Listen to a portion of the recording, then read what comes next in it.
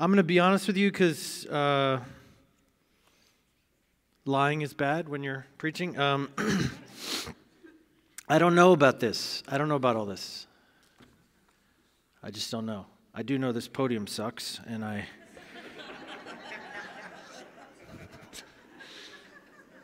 we just can't have nice things, can we, guys? Okay. All right. You wouldn't think something like that would bother me, and yet it does. It really does. I don't know. I just don't know. So if it's okay with you, I'm gonna steal a minute here, and I'm gonna ask, Lord. It really doesn't matter what we thought this moment was supposed to be about. It just needs to be yours. It needs to belong to you.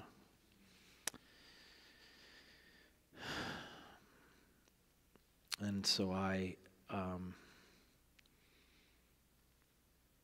surrender to you. I surrender this moment. I submit to you.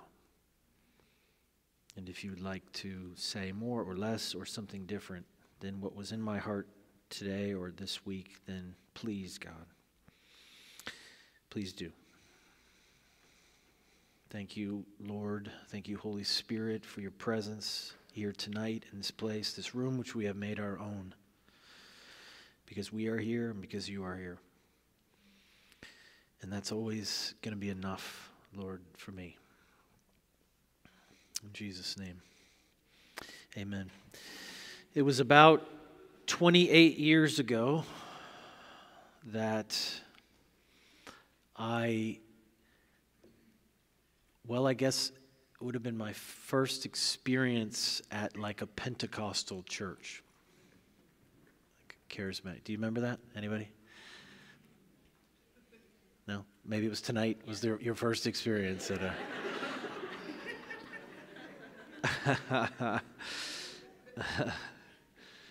Welcome to the party. I was 18, and it was a gathering of teenagers, maybe like 100 teenagers in the room.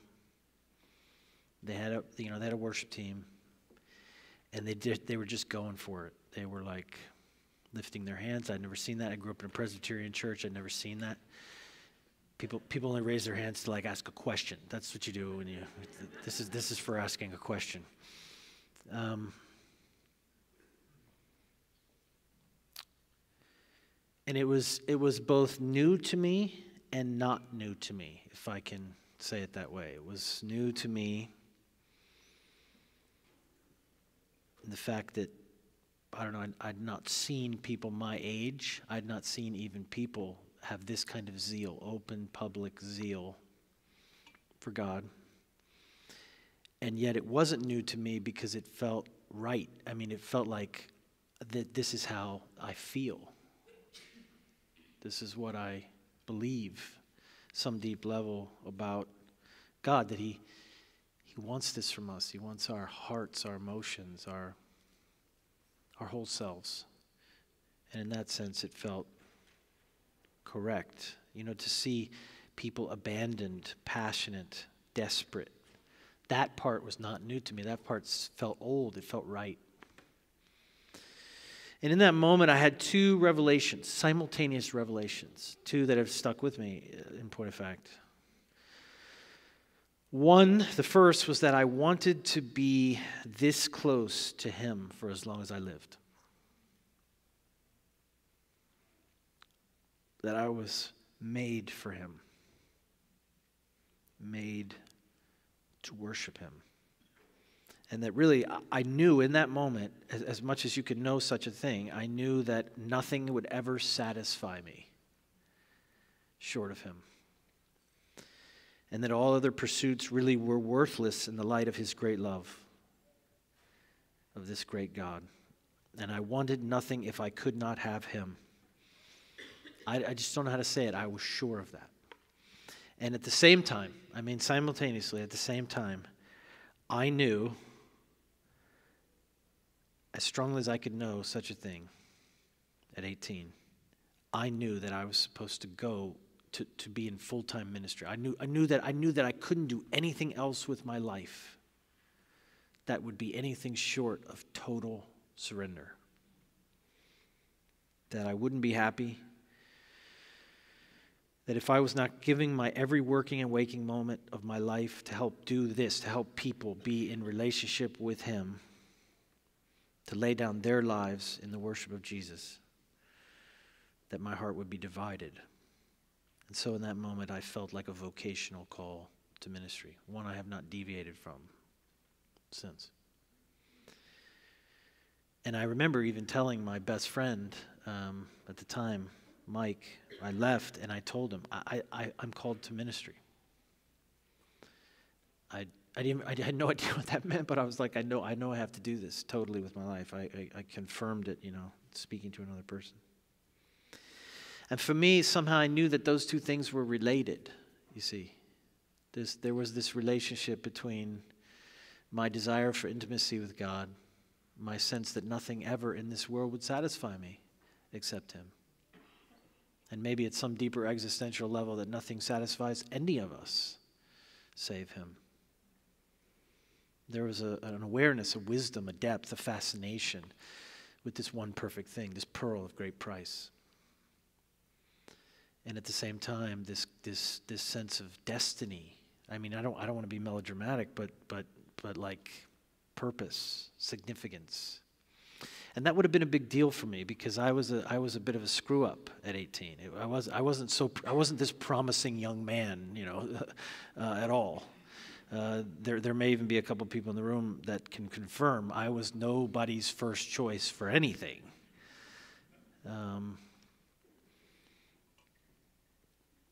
And yet I knew there was some sort of destiny.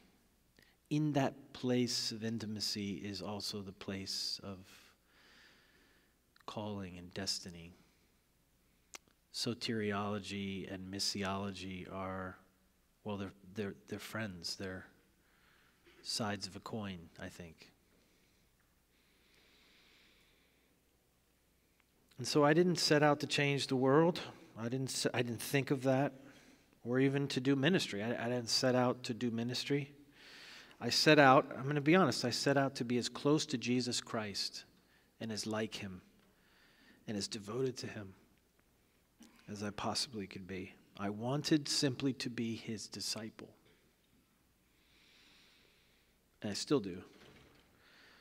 But he has made me a missionary. I think it's what He does. I think it's right there in the first call of Peter.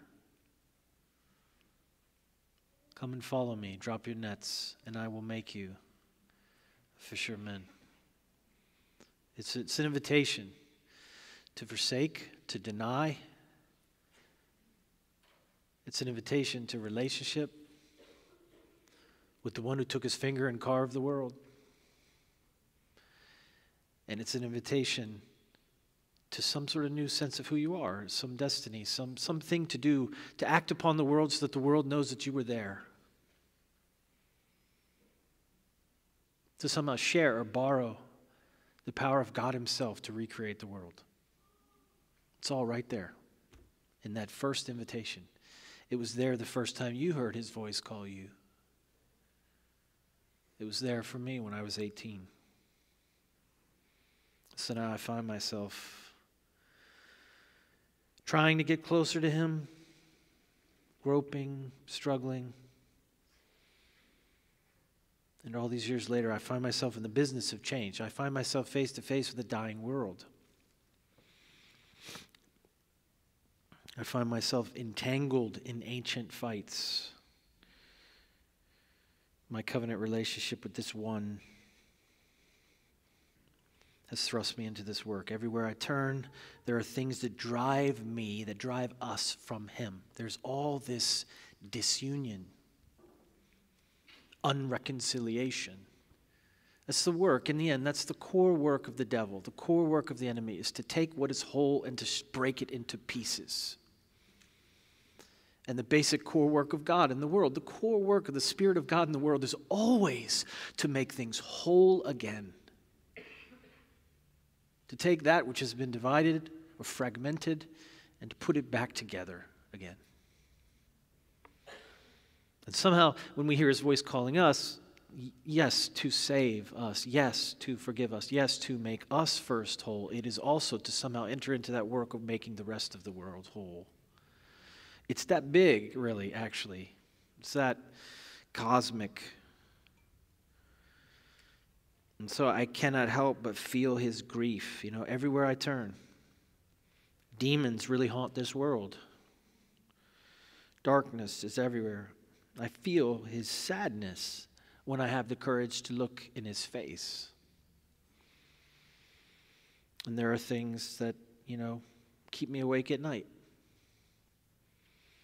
and make me wake up to go to work, to be somehow a part of the change, to charge into the fray in his name.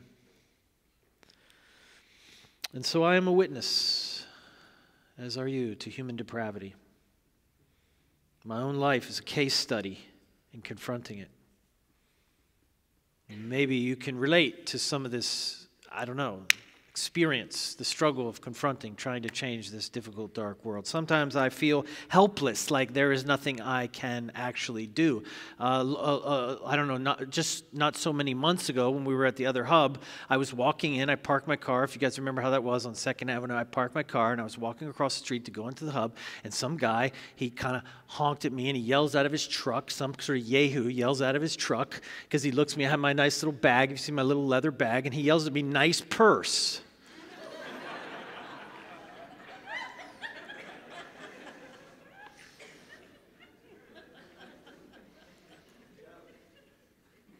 Human depravity.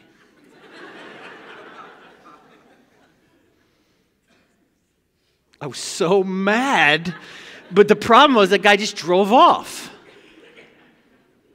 And I was like, it's that situation where you're like trying to think of what you're supposed to say, but there's no time to say it. Nice truck. I reject your gender stereotypes. I don't know what to say.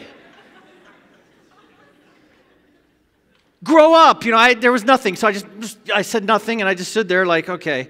And then I was just left there to pick up the pieces of my masculinity and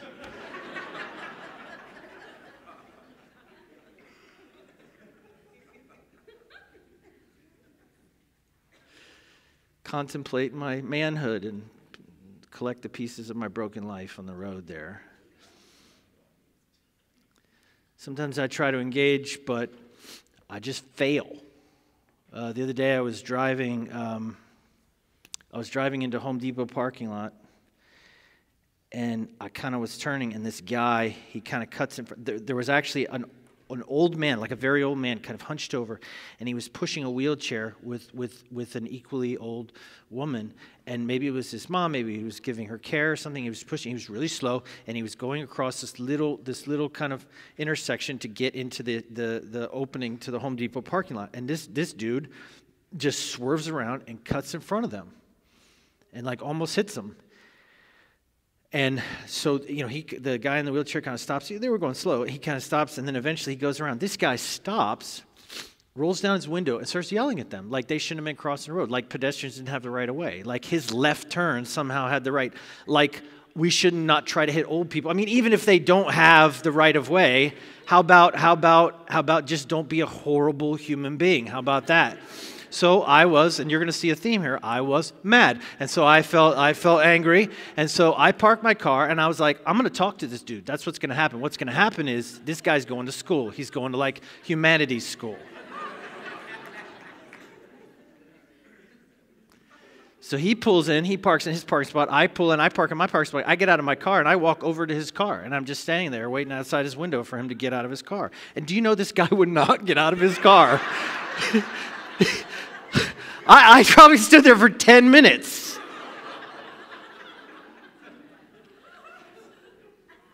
I got to go, but I need to talk to you.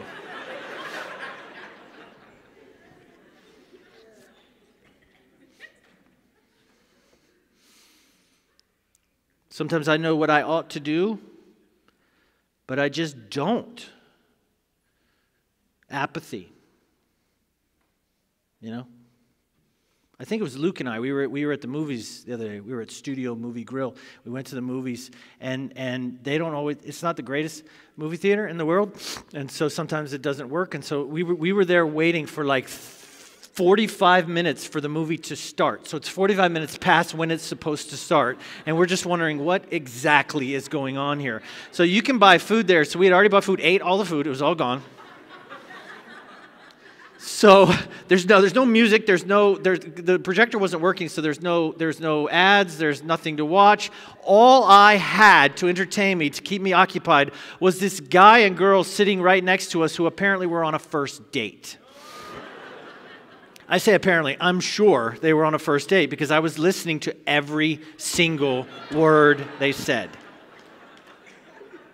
Now, when I say every single word they said, I should correct that, and I should say every single word he said.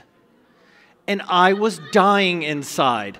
Some sort of traditional man inside me was just crying out for the injustice of this dude who would not let this girl get a word in.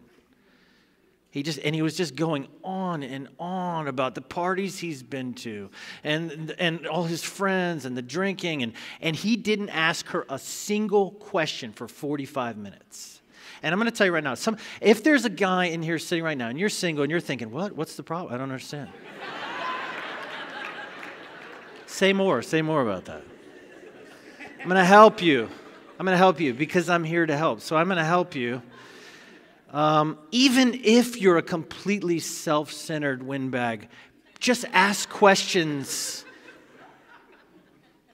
to mix it up, to surprise the person. Is Luke here? Luke, was I with you? Is that who I was with? Yeah, and wasn't I saying this is going in a sermon? I mean, the whole time I was thinking, this has to be told. This story has to be told. And I'm turning to him. So I'm coaching him. I'm like, you'd never do that, right? I mean, if you're on a date, you wouldn't do that. He's like, Dad, come on, seriously. And so he understands, show honor, ask questions, listen, be interested in the other person. So the whole time I'm sitting there thinking, and Luke can attest, it was eating me up. I wanted to talk to her. This time I wanted to talk to her. And I didn't know how to get her alone. I didn't know how to get him away. But what I wanted to say was, run. Run. You're better than this. You're better than this. But I didn't do anything. Sometimes I engage and it seems like I'm trying to help, only to have the devil steal it back. And then we feel that, what would we call that? Futility in mission. I think it may have even been the same night we were walking in from the parking lot. And we got out of the car, closed the door, and I hear this moaning sound, this terrible, muffled moaning sound. And I look over, and the passenger car door is open to this car, and there's a man sitting in the passenger seat, and he has a woman. Her head is crushed under his arms, and he's suffocating her, strangling her. And as soon as I see it, I yell at him, "Hey, get your hands!" I start running over, and this is what happened. As soon as I run over, it freaks him out. He lets her go. She looks over at me, and do you know what she did? Slammed the door, put the car in reverse, and peeled off.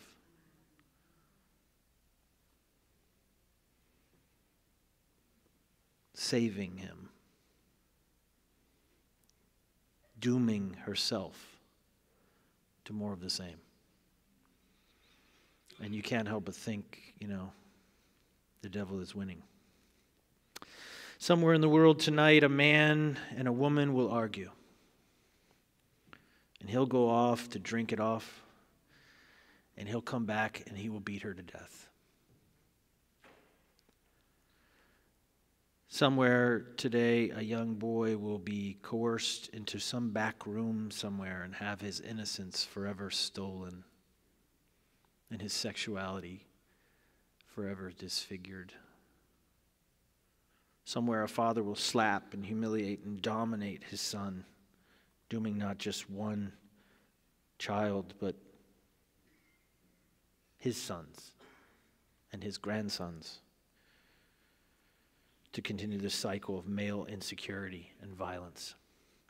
Somewhere today, a mother's milk which has run dry because she has not eaten in so long will cause her to lay her baby's head down for the last time.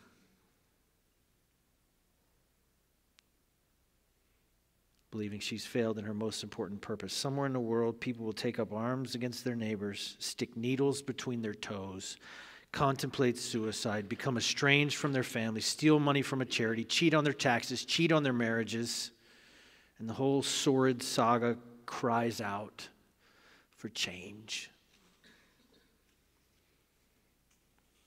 It cries out for Jesus. It cries out for us.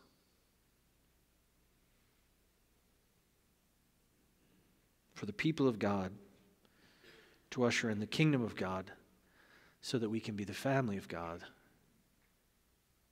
And so he sends his sons and daughters into that mess. He sends us. I think if there's a framework for this weekend, it's Luke 9. And when Jesus had called the 12 together, he gave them power and authority to drive out demons and cure diseases. And he sent them to proclaim the kingdom of God and to heal the sick. And he told them, take nothing for the journey, no staff, no bag, no bread, no money, no extra shirt. Whatever house you enter, stay there until you leave that town. And if people do not welcome you, leave that town and shake the dust off your feet as a testimony against them. So they set out and went from village to village, proclaiming the good news and healing people everywhere. That's us. This describes us. This is who we are. This is what we do. It's as old as the 12. It's nothing, we're not doing anything new. The underworld's not doing anything new. It only feels new because we've drifted so far. So much there. I mean, the ecclesial minimum's there. When Jesus had called, there's part of it, the calling. Jesus calls the 12 together. There's that community. You don't go alone. You go in teams. He calls the 12 together. There's something powerful in that. The voice of God calling us, but then not just calling us alone, calling us together in community. And he gave them power and authority to drive out all demons and cure disease. That's mission. We're confrontational. What are we trying to do? We're trying to say, that isn't right. Here we go. We go into that. And don't kid yourself. We're talking about a confrontation with principalities and powers. We're talking about the demonic, however that manifests itself. It can manifest itself in very secular ways and actually quite unspiritual ways in point of fact, and also in ways that are completely supernatural. But don't kid yourself. All of these ancient evils which we're confronting, many of you in very direct ways, this is what we're doing. We're still doing this. We're still supposed to do this. This is still how we change the world. It's how he did it. It's how we are supposed to do it. There's something in this work that we are supposed to, I don't know. There's also some kind of unspeakable conflagration here of power and authority belonging to Jesus and then somehow belonging to us. Somehow we're borrowing, we're drafting off of that power. We take a bit of it somehow. His power becomes our power. I mean, this is outrageous. It's beautiful. It's staggering.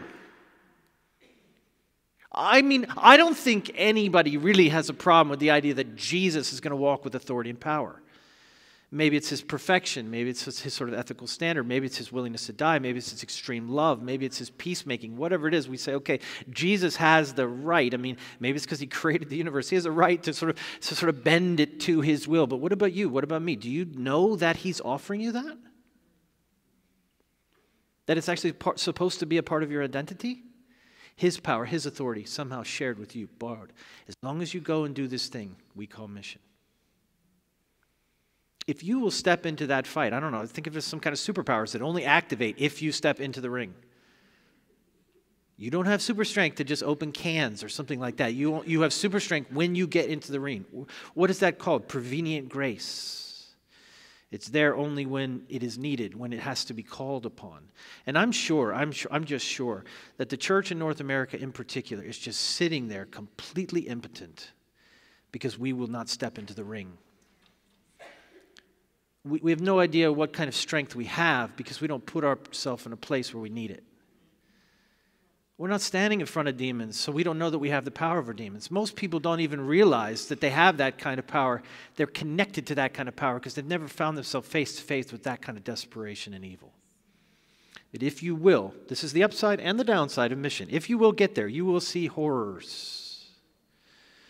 And you will also see wonders.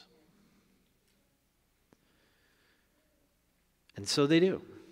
Remember when they come back from this journey and they say, we can't believe it. Remember what they say? Even the demons submit to us in your name. They can't believe it. I'd like to hear that report more. I would.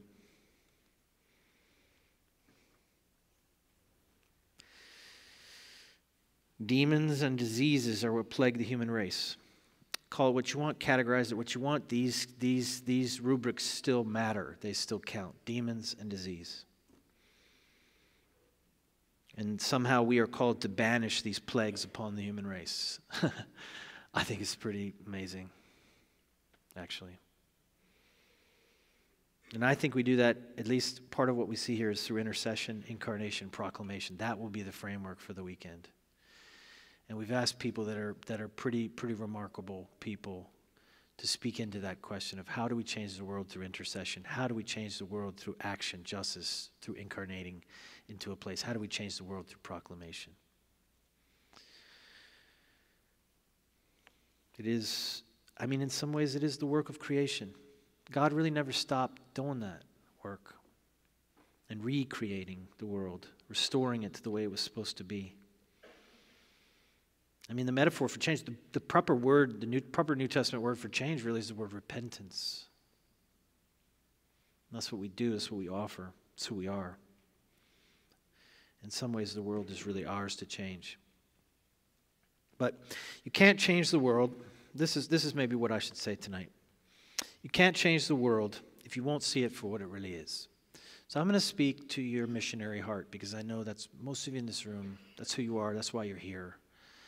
You're connected to the underground because it's one of the few places where you go where people understand you. And so I'm going to speak to you, one missionary to another. You cannot change the world if you will not see it for what it really is. You cannot change the world if you will not enter into it. And you cannot change the world if you will not commit in love to hope for it and what it can become. First, you have to see it. Some of you know Leanne. Some of you know that the ministry that she leads, called Unashamed, the microchurch called Unashamed. What a remarkable group of people, and because they have a heart and because they feel kind of committed to loving, and knowing, and walking alongside the LGBT community. They're sort of looking around at places where there is like need and where no one is really loving on certain parts of that population. So they realize there's all these, I should say too that Created, who works with women, vulnerable women, has for years and years gone and done street outreach. And so they'll go and do street outreach looking at women who are working the street at night, and they often find these transgender women. And so they're not sure what to do because Created is a ministry to women. And so here's a transgender woman. What do we do? And so actually Leanne saw that need and her team saw that need and said, we want to go. We will go and we'll do that side of the outreach. The side of the outreach is working with transgender women. So they do. And they made a bunch of really cool, beautiful relationships. And they're just trying to say, look, there's a way out. And they're just trying to say Jesus cares about you. And, maybe the street's not the safest, best place for you. Just trying to build relationships with those people. So they'll go at night, when these men, women are working. And so she was telling me a story the other day of meeting this woman, this transgender woman. And as they were talking, this kind of John who was there to pick her up is sort of circling, like a shark, just circling. And she says, I hate that guy. He's so gross. He's so gross. I hate it. And so they're trying to talk to her, maybe don't go. And then eventually the conversation has to end. And so as it ends, this guy's still waiting. He's still waiting. He's still waiting. And then sure enough, she goes and gets in the car. And he drives off with her.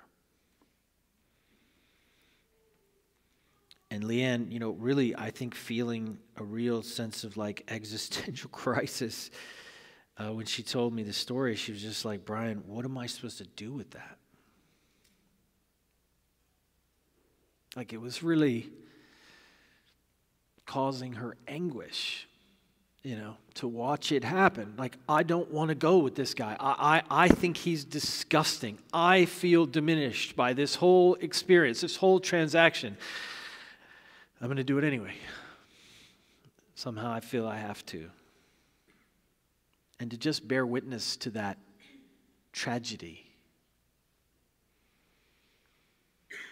Cannot change the world if you will not open your eyes, if you cannot see how it must be changed. I mean, my only consolation to her was to say, well, that's why you're there, isn't it? That's why you're there. You cannot change the world if you cannot see it in all its terror and all its torture. If you cannot feel its despair, if you won't feel its despair,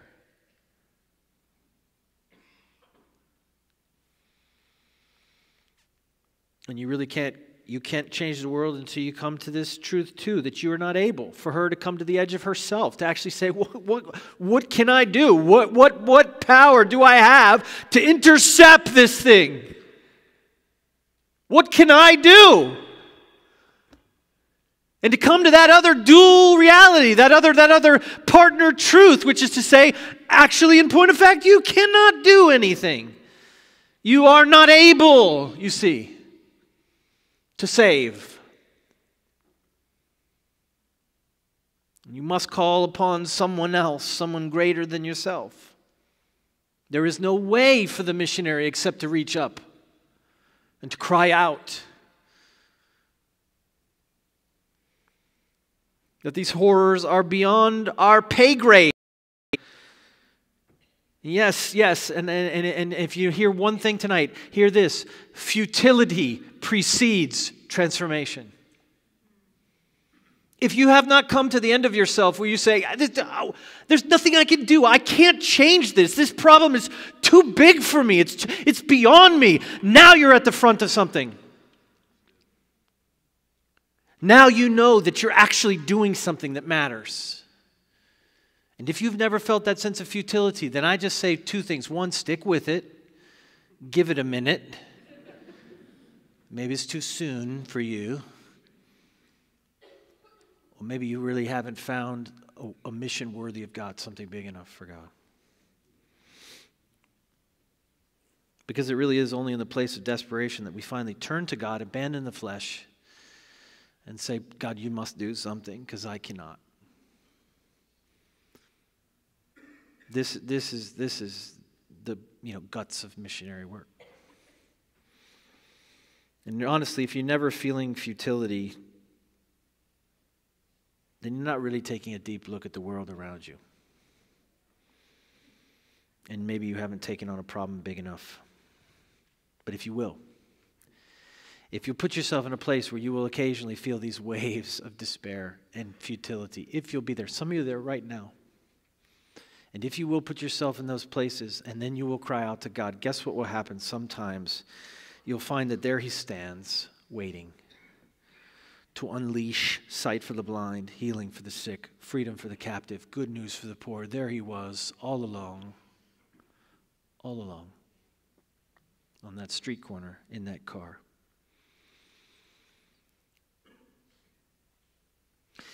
Did I give you guys those pictures? Leanne, did I give you those pictures? You have those? I'm going to show you something. So, you know who Pablo Picasso is? You ever heard of him? Spanish painter. Kind of famous. No? Maybe? Yeah. Part of what he's famous for is pioneering kind of what was at the time a new form of art called Cubism. Cubist artwork, what it does is it basically takes objects, they would analyze them break them up, and then reassemble them in some sort of abstracted form. So instead of depicting objects from a single viewpoint, we'll call that realism. Instead of depicting objects from a single viewpoint, what the abstraction wants to do is to depict the subject from multiple viewpoints. To actually look at it, in a sense, to depict through a multitude of viewpoints, to represent the subject in a greater context. It's actually an attempt to be more honest about the subject. Now, if you've looked at this kind of cubism, you might be like, I don't get it, I don't understand, and I'm okay with that. I'll show you one of my favorite Picassos is called Girl with a Mandolin. Do we have that? Can we show that picture? Yeah, so that's one of my favorites. This would be an example maybe of cubism. And so while it seems random or even cartoonish, it's really an attempt to see something deeper, to see even more than what is there in 2 dimensions or 3.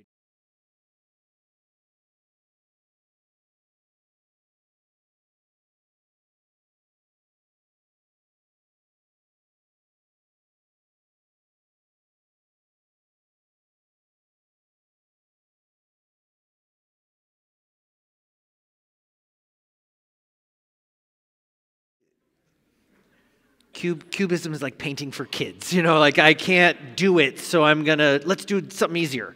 No,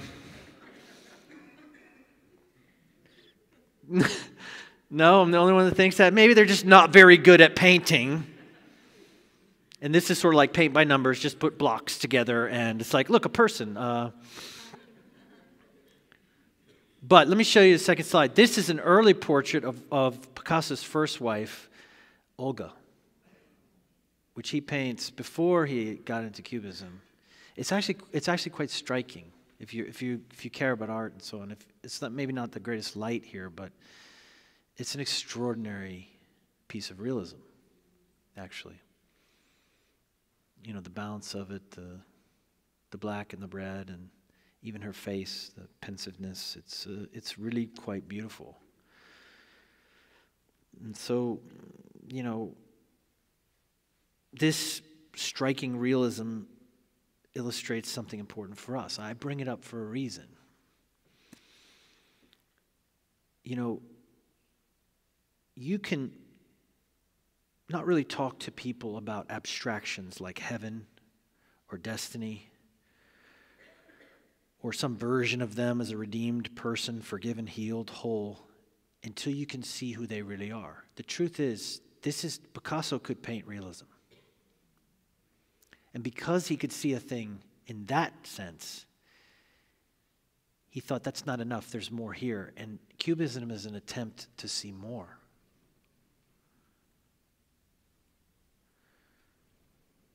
And I think there's some sort of metaphor there for us. We really can't offer people an alternative vision of themselves or an alternative vision of their families or their workplace or the place, their context in which they live. We can't really offer them an alternative vision of the future of the world. We can't offer them any of that if we can't see the reality of it first. I mean, really know the reality of it so that we can show them something else afterwards. And so Cubism requires an even deeper sight to see a thing from many angles and then try to depict it for what you think it really is. Style aside, whether you like it or not, the abstract artist is right. We are more than what we appear to be. We are. And the world is and can be more than what we see on its surface. Picasso could paint realism, which is why he could paint more. He could see more. You can't really change the world until you see it. Until you understand both its beauty and its flaws, its complexity. See it from more than one perspective. The almost limitless depravity of mankind, and yet the indelible image of God impressed upon every human soul. They're there. We have to see it all, I think, and cry, and throw up our hands, and say, how, God, how do I do this? How do I do this? we have to see and say with that tragic, beautiful first line of Lamentations, lonely lies the city. To look upon our city, our neighborhood, our place, our context, and say, look at how desperate it is. Look at how empty it is. Look at how deserted it is. Look at how lonely it is. That's where we begin with that honest appraisal of this place which must be changed. This place which grieves the heart of God. This place which manufactures brokenness. And to see it, to have the courage to see it. I mean, really open your eyes, really look at it and feel the wave of despair and pain. Own it, see it, so that we can paint something else.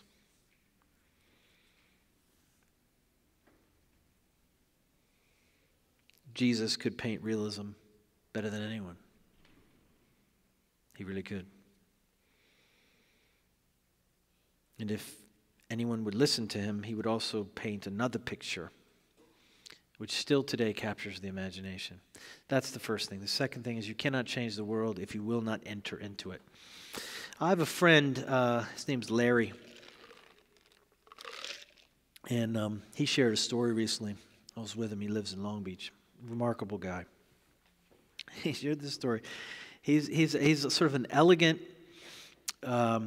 well-spoken older man, pastor of a church, silver hair, you know.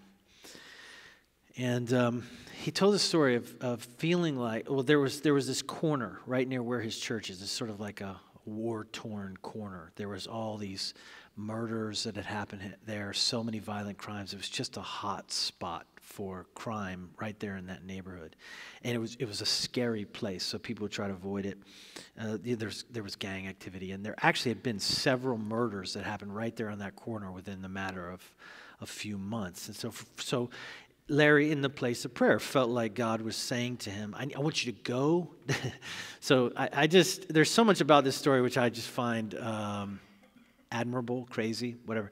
First of all, he's praying for the corner. That's the start there. Most of us won't even do that. See it, know it, like own it, pray for it. So he does. He's praying for that corner.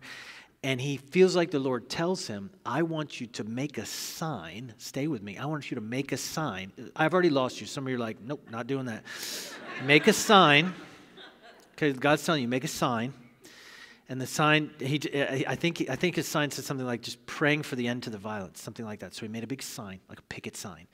And the Lord told him, I just want you to walk that corner for a day, all day, just with your sign, and just pray. Can you imagine? And he was like, God, please don't ask me to do this. This is embarrassing. I live here. But he felt the Lord tell him to do it, so he did it. And he goes to the corner, and he just spends the whole day walking up and down this little stretch of his street with this sign. And he got harassed all day. Gang members came up to him, got out of cars, put guns in his face, and said, you want to see violence? I'll show you violence.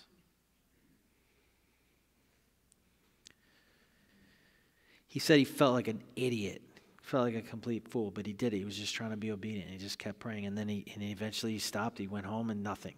Nothing extraordinary happened. He just did it. He tried to be obedient.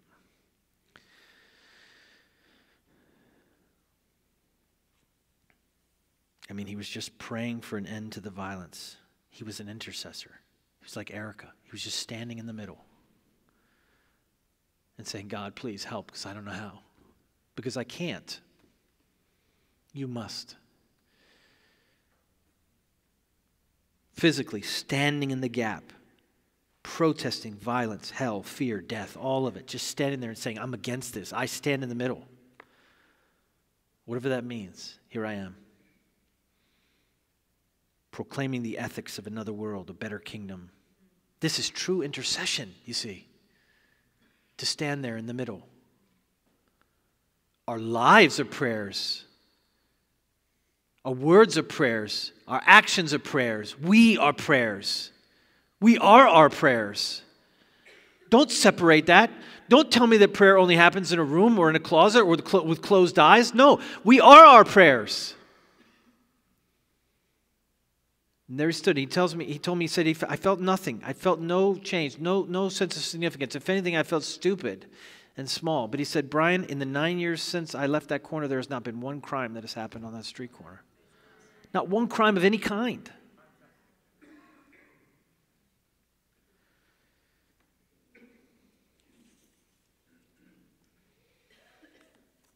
I think that was a confrontation of the demonic. In himself, in his fear, in his vanity. Why did God make him have a sign? Seriously, Lord, why? Why do that?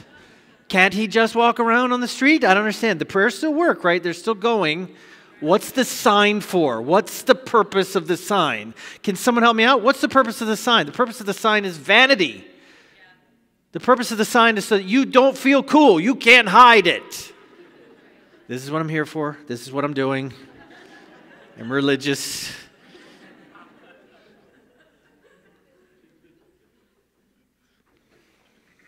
You got to enter into it. If you want to change the world, you have to enter into it. And by the way, don't try to change the world, actually. It's too big. It's too abstract. Try to change one thing. Take on one street corner, one heart, one family, one evil. And in so doing, we see the thing, in fact, can be different. And suddenly the world is in our grasp. Listen, this is what I want to call the cascade of hope. If you can see one thing happen, then suddenly more becomes possible. If we can see one heart changed, one life changed, if that is possible, then suddenly an entire family, it's possible for them to be changed. And then if one family, then maybe a street. And if one street, then maybe a neighborhood. And if a neighborhood, then maybe a city. And if a city, then maybe a nation. If a nation, then maybe the world. All of a sudden, those things are cascading towards something which actually we're supposed to believe is possible. But we actually can't believe that that is possible if we cannot see change within one human heart. One life to another life. Don't try to go change the world. Do the thing that is right in front of you.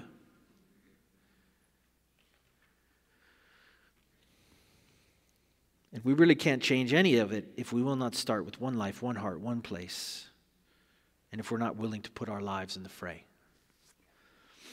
Being willing to step into that place of prayer for the healing of those who suffer. Being willing to confront the demonic for the destruction of the systems that hold us in suffering.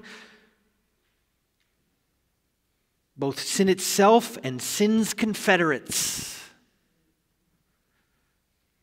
Being willing to proclaim the good news of the kingdom, the hope, the dream of something better, of a world where God is king, where Jesus who dies for the world, where Jesus who loved the world enough to die for it is the one who gets to rule. That's the only right way. I love Revelation 4 and this incredibly beautiful cosmic strange scene where you have it's reminiscent of Daniel, where the Ancient of Days sits upon his throne, and that's all normal. And the host of heaven, the sort of strange,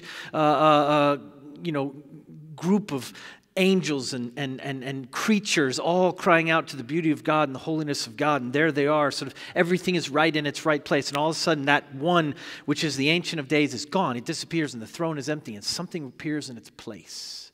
Because the question that's haunting heaven in Revelation 4 is who is worthy to break the seals? Who is worthy to open the scroll? And that's a question of judgment, you see. The scroll is the reading out of the edict of God upon the world. It's the final word of God saying, okay, here's it. This must end. This can be redeemed. This is the final word from God, and it has these 7 seals. And the question is, who is worthy to open it? Who can read it?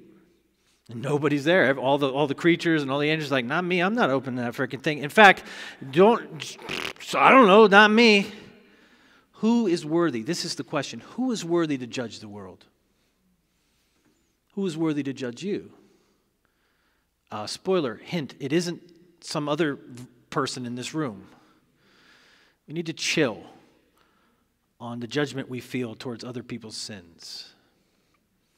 There is one who is worthy. And this is what they see. All of a sudden, that throne is populated by this lamb, looking as if it had been slain. This sacrifice with blood marks. And they say, the lamb is worthy. because he has ransomed men for God. Can't you see? The one who is worthy to judge the world is the one who died for the world. The only one who is worthy to judge the world, to actually say, you're wrong, this is wrong, this must stop. This will be punished if it continues. There is one who can say that, and that is the one who also died for those people who are guilty, who loved them so much that he gave his own life. That is the one who one day has the right to rip those seals apart and read upon the earth wrath, because he has first loved this world.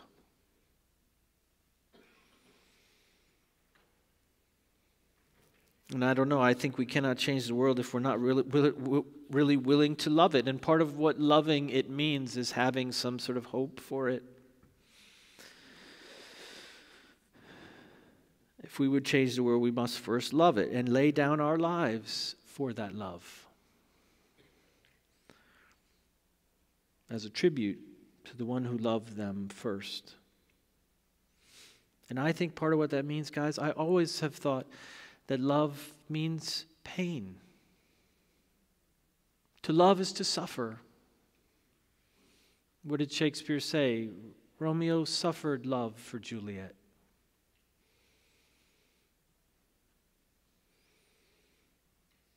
We love, it means we cry for that thing, that people, that place. This is also what it means to be a missionary. This is what it means.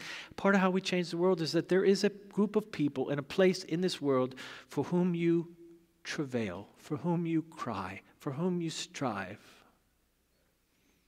for whom you grieve.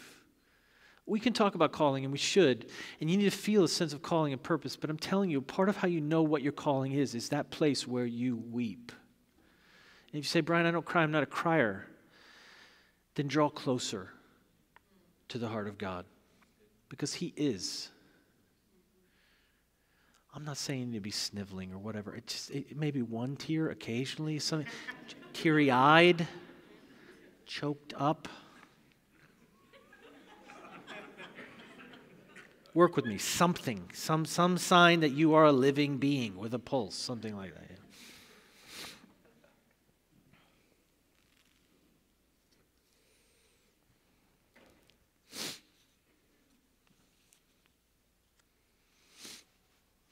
Years ago, I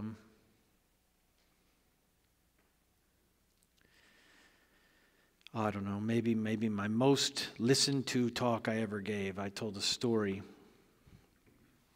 This was so long ago. I told a story of losing one of my children at a car wash. Not in the car wash, but at a car wash. Oh my God, where is she at? Dad, she's in the car wash. No. It was one of those spray car washes right near our house. Many of you have heard this story. I got out, I was trying to be fast, because you only got like 3 minutes, and you got to do the whole fast you can, switch the knobs, I didn't care. Get out of here, kids, move. And so I wanted them all out of my way so I could do it efficiently and fast, and I did it, and I was like, okay, good, we're done. Now get in the car, let's get out of here. And so the kids get in the car, we take off, and then I don't know how far down the road I realized there's a kid missing. There's 2, but not the third. Start out with 3, end up with just 2. And so I was, part of how I tell the stories, I was yelling, I was mad at them, where's your sister?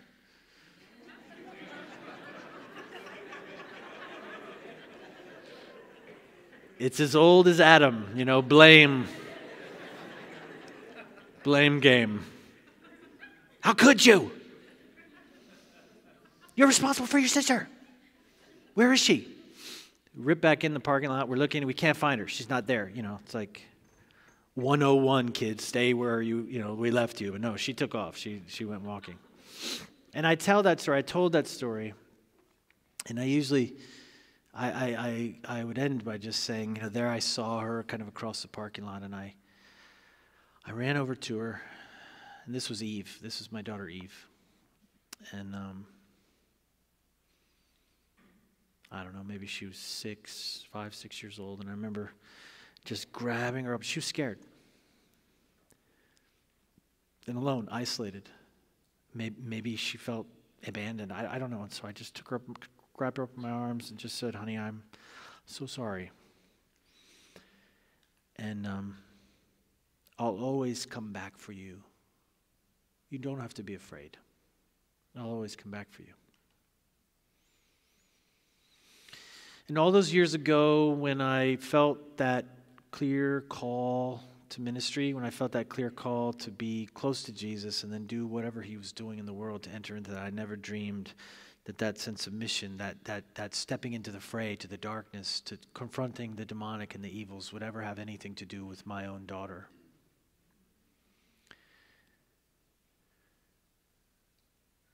But that commitment that I made to her that day in that parking lot has been one of the hardest things to do, actually.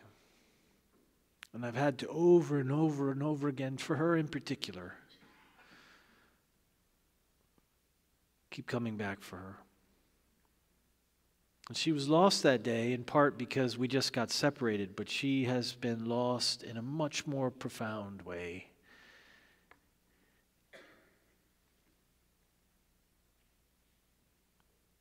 And if you see Eve, if you meet her and you know her, and some of you do, she's just, in one sense, she's shines. She's unique and extraordinary. But that little body I collected that day in my arms is now covered with scars from head to toe. Scars that she has given herself, pain she can't seem to avoid. Scars not just on her skin, but actually in her body, inside of herself, the pain that she can't seem to escape, and she struggles. And I asked her tonight if I could share some of this, and she said, in a moment, a good moment, I think, of lucidity and honesty, she said, "Dad, you could always use my story."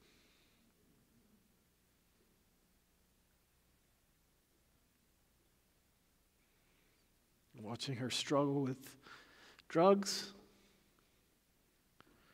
watching her life be ripped apart by cruel and difficult people, watching her hurt others and others hurt her, and feeling helpless, and going right into that place of mission, that fray of mission that I realized I never dreamed would be my daughter. And so it is that the work of the missionary is big, it's cosmic, it's large, but it's also very, very small. It's that person who stands in front of you. That person you're sure is beloved by God. The person you're willing, actually, if you could, like Paul would say to his own people, what is it, Romans 7, when he said, "If I could give up my own soul for them, I would." There's a missionary principle you don't hear taught very often, trading your salvation for someone else. I'm not sure God would make that deal, but there's a certain commitment to that, isn't there? I can't even remember ever hearing anyone say that. And yet that's the kind of commitment, I think, that beats in the heart of God, that says, I'll give even my own life if it meant that they could know Him. And I feel that from my daughter, and it's awakened for me this I don't know, very old, very primal thing inside of me which says, yes, of course, God, I would trade my life for hers. And I feel as weak as I've ever felt in my life because of this one person who means so very much to me, and yet I feel is so just beyond our reach, just beyond His reach, it seems. And I lost her that day in the parking lot of that car wash, and I lost her again all those years later. And I still want to collect her in my arms and say, I'll always come for you. That's the heart of God, you see. If you, being evil, can give good gifts to your children, how much more will your Father in heaven not give the Holy Spirit to them who ask? We need to feel that kind of connection and kind of commitment to the brokenness of the world around us. That's what should motivate us. That's what should move us. And I'm telling you, that kind of love is what actually begins to break down the world. It's what makes it shudder. It's what makes it begin to bend, you see. under the weight of these great things like grace. And in all of her rebellion and in all of her struggle, she still cannot really actually stand up to that.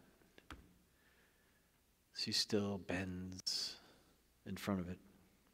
She knows she's loved. Who do you love that way? Who will you love that way, that much? I want to ask you tonight, maybe I'll invite up the worship team. I want to ask you tonight if you'd be willing to burn again. I have this image in my heart of fire. And it's a lovely metaphor, isn't it, for the church to be burning. The problem is burning hurts like a mother. It's like, a small burn, and you're like, wow, the whole world is right here. All of my sensations. You know what I'm saying? Have you ever had a small burn? Small burn. Your whole day is ruined. Your whole day is ruined. Small burn. You had a big burn? It's like, this is traumatic. So what a metaphor. How about Romans 12? You know what I mean? Living sacrifices on the altar, burning for God. Consume us, God. What a beautiful consuming fire. Come and burn my skin. Ow. So here's the thing. Fire is the right metaphor. Because it does burn away the impurities. It does leave nothing left but something pure, something solid.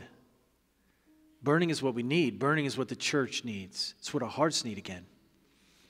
And some of us, we have that fire that is burning inside us, that passion, that zeal, you see, that connection to the Father's heart for some place, some people. And I just want to say tonight, if that's true, if that's you, I want to say, come on, bring that fire in. Bring that fire in. I want fellowship with you and with that fire. But some of you, it's just smoldering. There's not much left but a coal.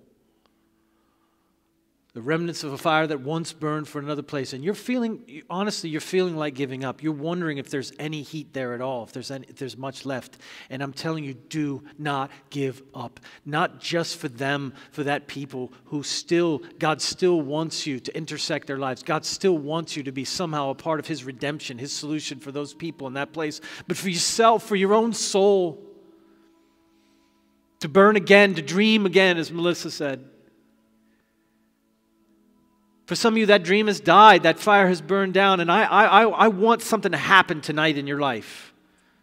I'm praying that something happens tonight in your life. That there is an awakening again. There a rekindling of that flame inside of you. And I'm asking you, I'm telling you, listen, let me be a shepherd for a second to my missionary family, to other missionaries. Let one missionary shepherd another and say, I'm telling you, the only way that you're going to rekindle that flame is if you burn your plan B. There cannot be another way. There cannot be a way out. You have to say again to God, nothing but this, nothing but you. Until my dying breath.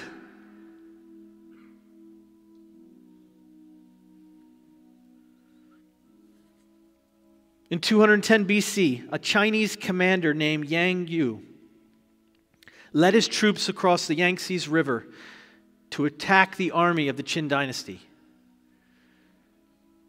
Passing through the banks of the river in the night, the troops awakened in the morning to find, to their horror, their ships were burning. So they hurried to their feet and they tried to fight off the attackers who were there burning their ships. But they only discovered that it was Zhang Yu himself who had set their ships on fire. And with their ships gone, the soldiers had no route of retreat.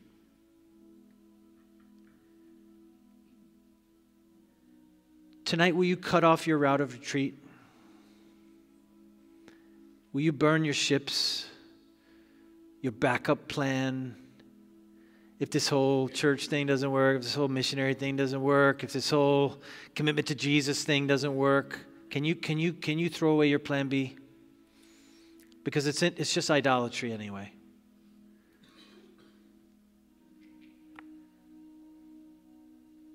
He left them with only one option: forward or die.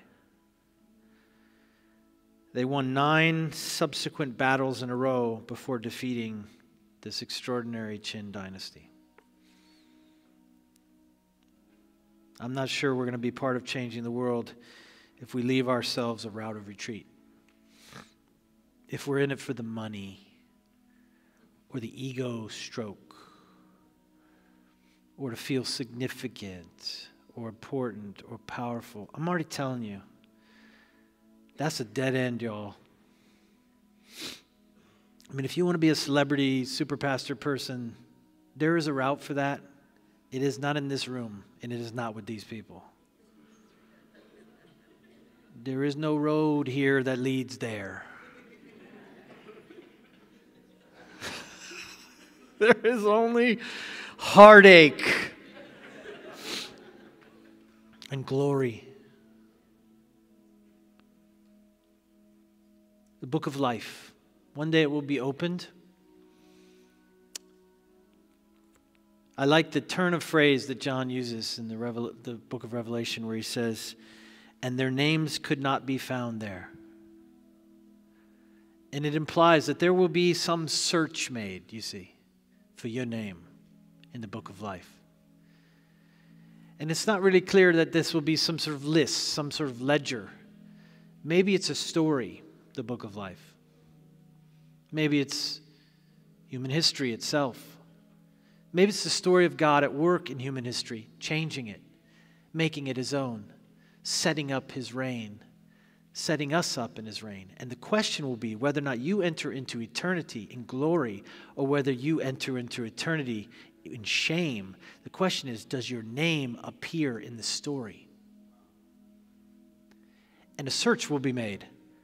What page are you on? Well, let's see. I was in the 2000s. You're going to want to go there. Check that. 2000 what? Nope, still not seeing it. Where were you? What were you doing? Well, I went to First Church of whatever. Okay, that's not in the story. That's not. I don't get it. What were you doing? What evil were you fighting? Where is the story of your great battle with evil in this story? Where is it? I know where mine will be. I know where mine will be. I know the stories where I have left my blood on the battlefield, where I have walked away wounded and defeated, and occasionally victorious. I know. Do you? And will your story continue?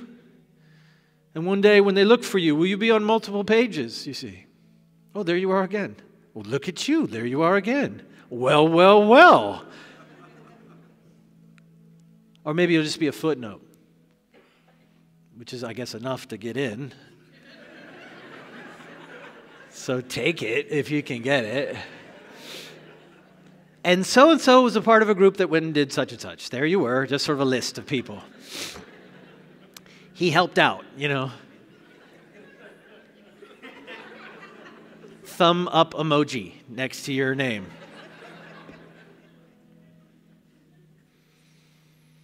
It's not glory we seek, don't get me wrong, but there is this promise of glory. C.S. Lewis says it's this weight thing, this God is preparing you, actually, for glory.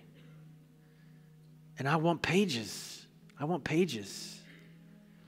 I don't want them to be struggling to find me in the book of life. Or you, or us. And what we do in this life, this short breath of a life, this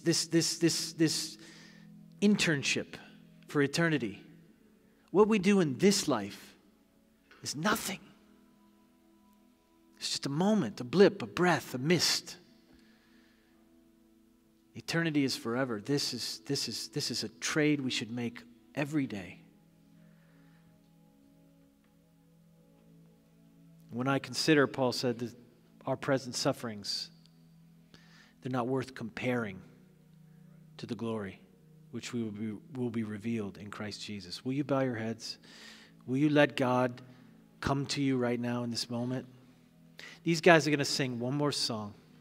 And I want you to enter in. I want you to say yes again to God in your own life. I want you to ask God, Whatever bit of that fire, maybe that fire has really gone out completely in you. Maybe that dream has completely died. Maybe some things have happened. You come here as a last-ditch effort, actually, to save your own life, your own soul. Guys, that's a little dark. Maybe just a slight bit more light would be okay. I'm kind of scared right now. Okay, that's good. Whatever condition your heart is in right now, I want you to offer that to God and say, God, please burn in me again. Please light this fire in me again. Please reconnect me with your heart for the people you call me to. Listen, guys, your calling is not over. He's not released. He's not done with you yet. He is not done with you. I know some of you are at the end of your rope.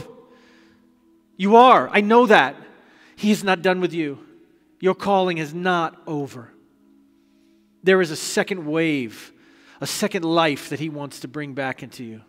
Find that right now. Guys, just one more song. There's nowhere you need to be. Let this be a moment of real connection, of transformation for you, your heart. Come, Lord.